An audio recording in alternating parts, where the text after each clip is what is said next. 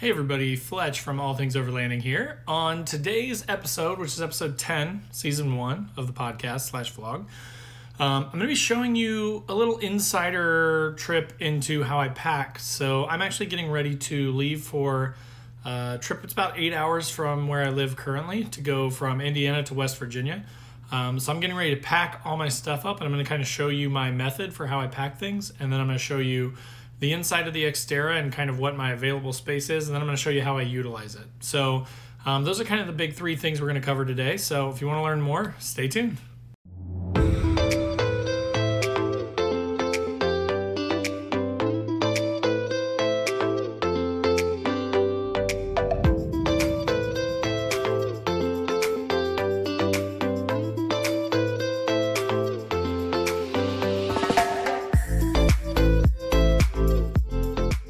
On today's episode, as I mentioned, we're going to be talking about how I pack my truck for an overlanding trip.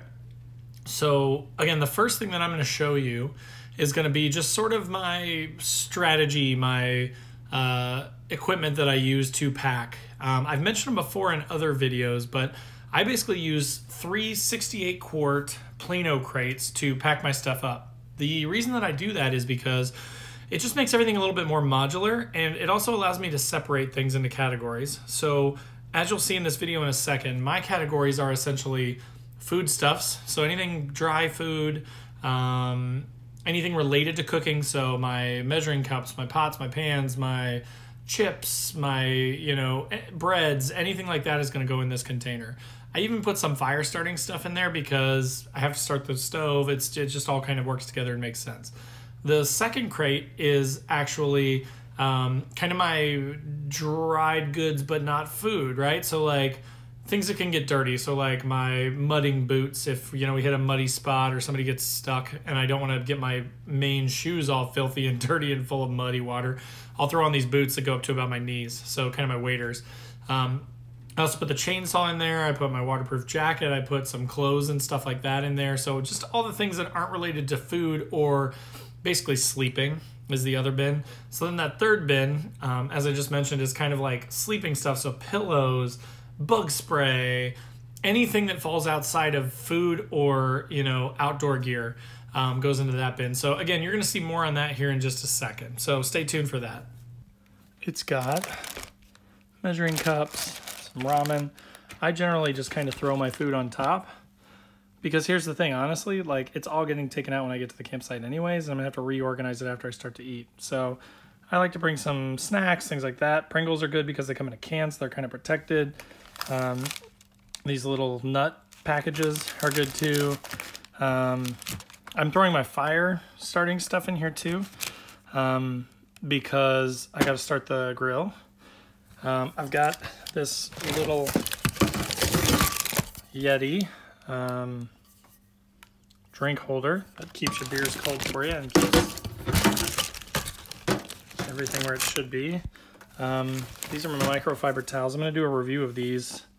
I might even shoot some video on this trip and then do a review of those. They're supposed to dry out a lot faster than a traditional towel, so you can just kind of hang them up and then toss them. Then in this one back here, in this place back here, I've got my clothes, extra shirts, shorts.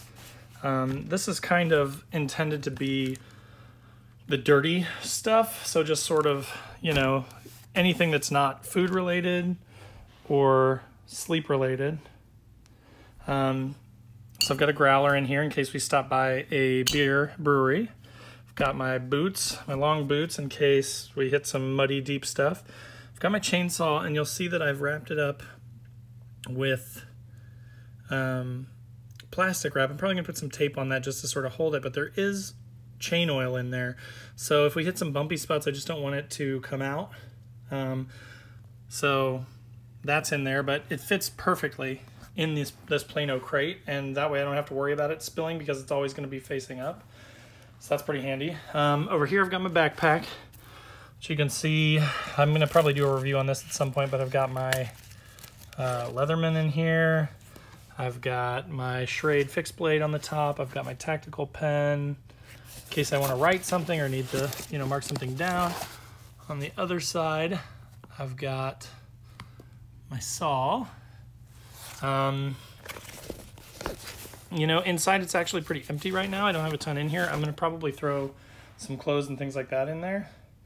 But so that is that bag. Again, it's got MOLLE on it, which is pretty nice. It's got MOLLE all down the sides, so you can attach just about anything to it that you want. Oh, down here, I've got a little, I almost couldn't see it was camouflaged too well, but I've got a little Smitty built pouch that holds my flashlight, which is over here. So my little E300, I'll post a link up below to that, but this is a great little flashlight. So like it puts out a good strong beam. It's pretty adjustable. Runs off of just a couple little AA batteries. So that goes right in there. Then this chest over here is predominantly hard things. So, you know, I've got lanterns, I've got paper towels, got some ammo for the guns, got pillows. I'm actually bringing 2 pillows with me just because they're kind of small camping pillows, so I figured why not have both. Some BB stuff for the BB gun, an extension cord to run stuff further off the truck. You can see the Luminoodle down in there. This is my Kelty Noah tarp, which is a great little tarp. This is my little BB gun. I've got some, you know, my fan is down here, so the light, which I did a review of not too long ago.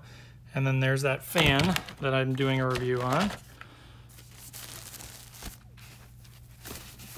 And so the nice thing is they all just pack pretty well inside of these Plano crates, and then I just really have to worry about 3 of them. So I just have to take these 3 crates out. They're stackable, so like here's the lid. These can also sort of double as a table. Sometimes I'll put that upside down like that, sort of make like a little table, and then you can set, you know, cups or things that you're cooking in there. If you flip it over here to the other side, you can see that it's pretty easy. Just clip down these ends like that, and then it's locked. And you can actually, if you wanted to, you can't see it here, but you can lock this lid. You could put locks through these ends, and you could lock this crate if you needed to, if you wanted it on the outside of your truck or something like that. But so you can kind of see the size of it. So here's my hand on it. This is the 68 quart. I'll put a link to it below, and you can see the dimensions there. But so I've got 3 of these. So I've got that plus those 2, plus my backpack. 3 of these, though, will fit perfectly across the back of the truck. So that's kind of nice. All right, guys, so now that I've shown you kind of how I pack the things into the backpack and the different bins, I'm going to kind of show you a quick walk around of the Xterra itself and the available space, as well as some of the modifications that I've made to it in order to be more efficient, have more functionality, things like that, while still allowing for a lot of room for stuff. So that's what we're going to cover right now, so here we go. All right, guys, so as you can see, here's the back of the truck. So I've already sort of pre-packed a little bit. So I've got my 20-liter, 5-gallon fuel jug up there. It's a little filthy. I need to wipe it off. Trash roo's down in the middle. We got about an 8-hour drive to West Virginia before we're going to get there, so I don't strap it to the side of the truck until we're in the woods. Just because it's just extra wear and tear. It's flapping around. It's annoying. I don't need it until we get there anyways. I don't want to be a poser, so that's inside the truck. And over here you can see the MOLLE panels on the back. That's actually, I'll put a link to it down in the description, but it's intended for a JK, a Jeep JK, but it actually fits fairly well on the Xterra, and it covers up a hole in my seat, so that's really what I bought it for. The panels on the back are actually full of like fire starting stuff, water filtration stuff, so just things that I might need in a pinch that I want to grab. And then the red bag down there is actually an old Craftsman bag that I've repurposed as a recovery bag. So it's got all my D-rings, my winch controller, all that stuff are down in there. So then you can see kind of how the Xterra is set up otherwise. So the bottoms of the seats actually come out, and then these things go pretty much totally flat, which is pretty handy. And then it still gives me that room in front of the seat. Back here you can see I've added these LED lights for a little bit of extra light. Pretty simple. I actually just wired them into the main center one, which has also been replaced with a brighter LED light. But so it's kind of daytime right now, so it's hard to tell. But at night, this whole back end is lit up. And when I'm in the truck, like a couple of times that I've slept in it, I've actually it's nice because you can just flip the switch to on the light, and then it'll turn on all these lights inside. So, you know, if you're reading a book or just hanging out, camping inside of the truck, you can do that.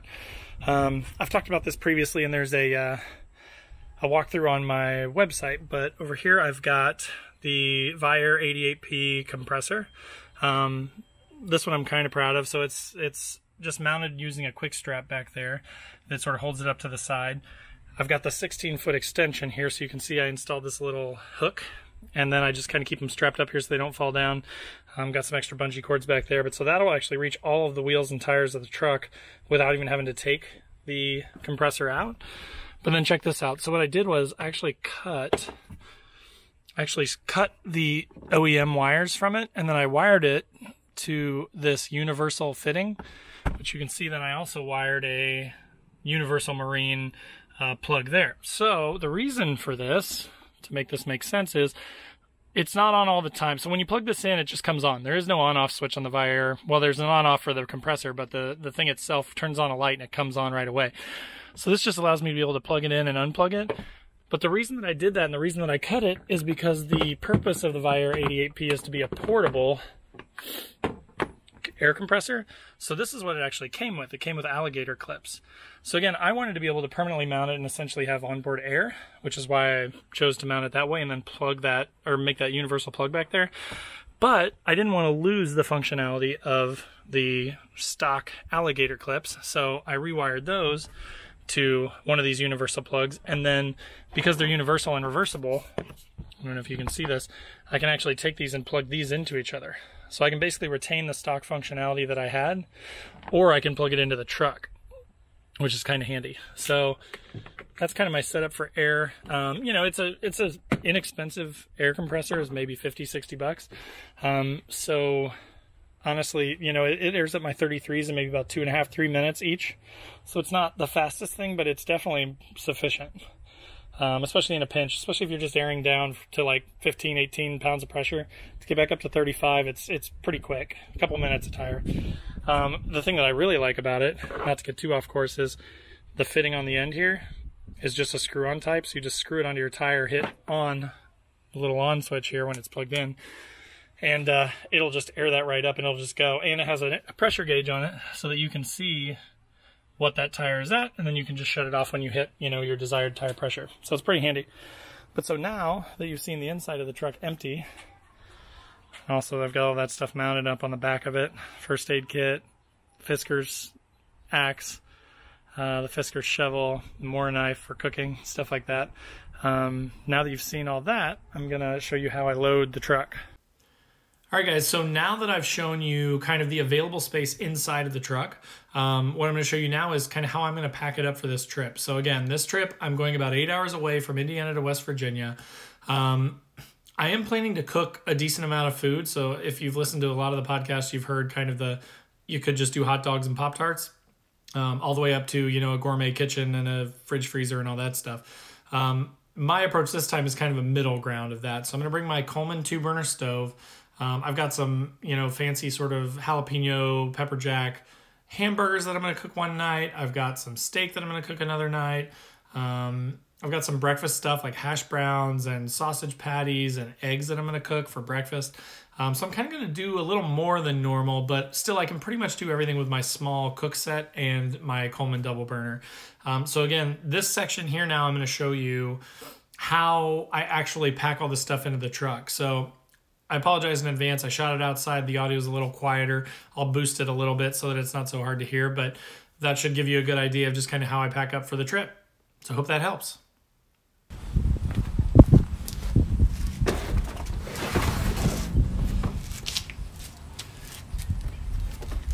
So, like I mentioned before, I can actually get all 3 of these Plano crates across the back perfectly, which I'm going to show you now.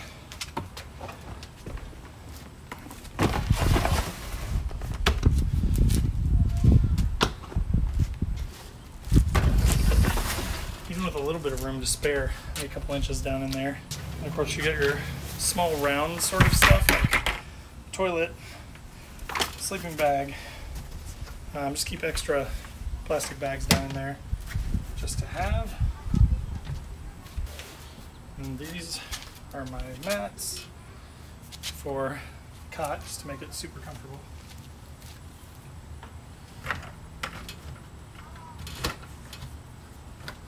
And of course, this is the actual cot here.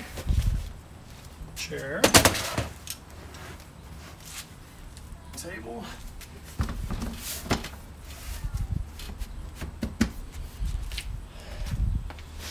Tent. And small bathroom tent.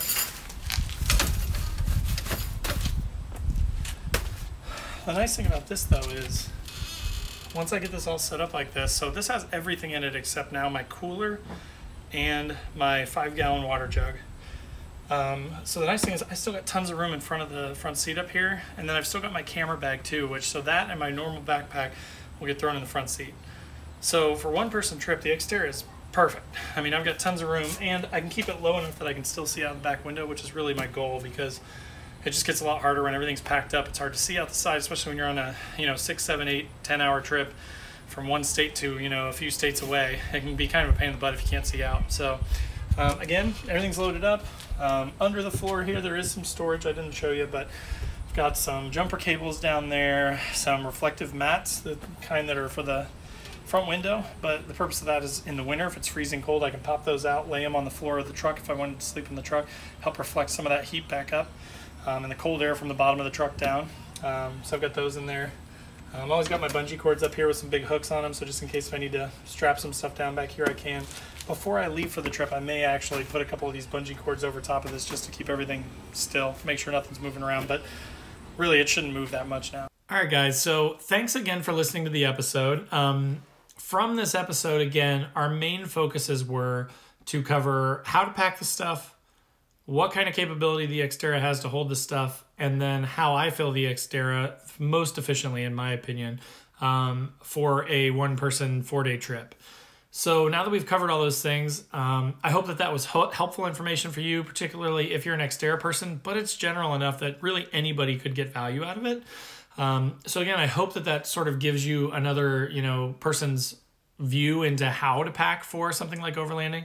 I'm also planning to, and this will probably be on a pretty near in the future episode, I'm going to kind of go through my planning list and what I use Google Docs, and I'll kind of show you that in more detail, screen share with you, and then put a link to that document in that future video. So look for that. But again, if you enjoyed this video, please click the like button. Please comment down below. Let me know what you thought.